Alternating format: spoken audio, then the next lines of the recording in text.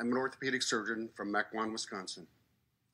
After high school, I spent almost 14 years in education and training.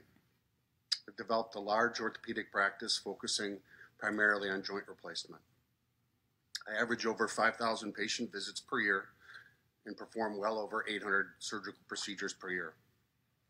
While my personal core identity focuses on my family, I love my job as an orthopedic surgeon.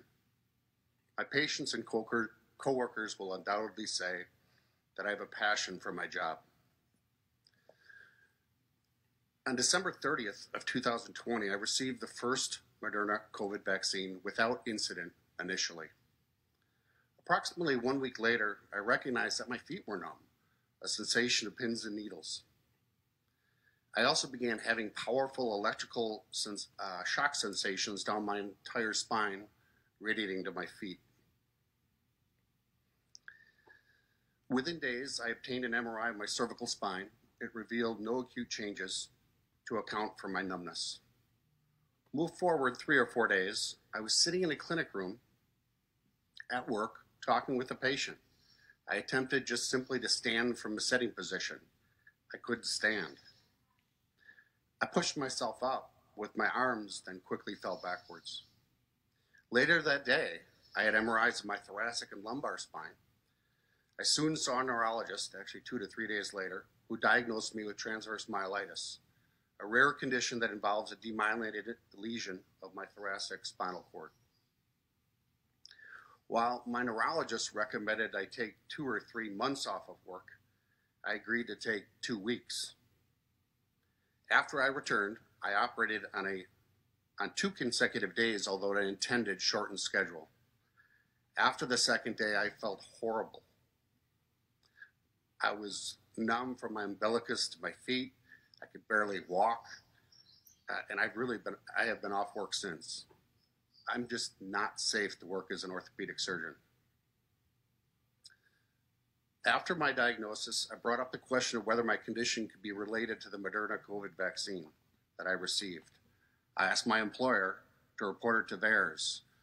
I was aware that the UK AstraZeneca COVID vaccine trial was delayed twice because of 3 cases of transverse myelitis. Assuming the FDA and the CDC would be alarmed at my diagnosis, I expected to be contacted soon after my VAERS submission. No phone call, no contact. In fact, weeks passed. I then contacted the CDC myself. They acknowledged my VAERS submission, but stated my reaction was categorized as not serious, as I had not been hospitalized and I hadn't died. I have never heard from the CDC again. No contact with NIH, no contact from the FDA. I notified Moderna directly numerous times and asked that I be contacted. No one from Moderna ever contacted me. One word describes how I felt in the first few months after my diagnosis: abandoned.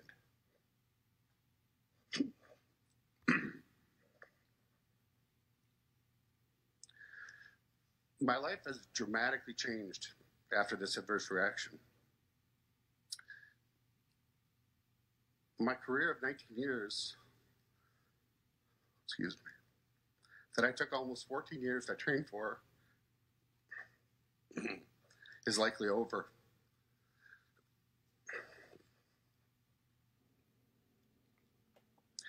While my electrical sensations have decreased, my numbness, weakness, and poor balance are unchanged as compared to January of 2021.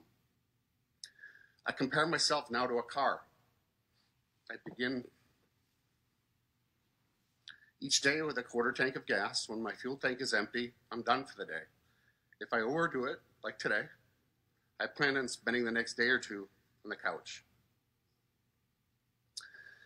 Let me be clear, I am pro-vaccine. I got one Moderna COVID vaccine. Let me be clear, I had a real adverse event. I urge the CDC, the FDA, the NIH, and all other involved governmental agencies to listen to the injured. Their adverse events are real.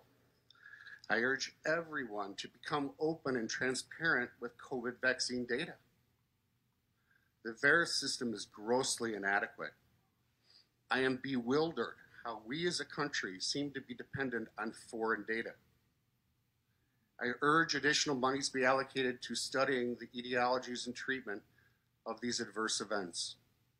I also urge Congress to enact legislation to allow for financial remedy under the Vaccine Injury Compensation Program for those injured by the COVID-19 vaccinations. Thank you.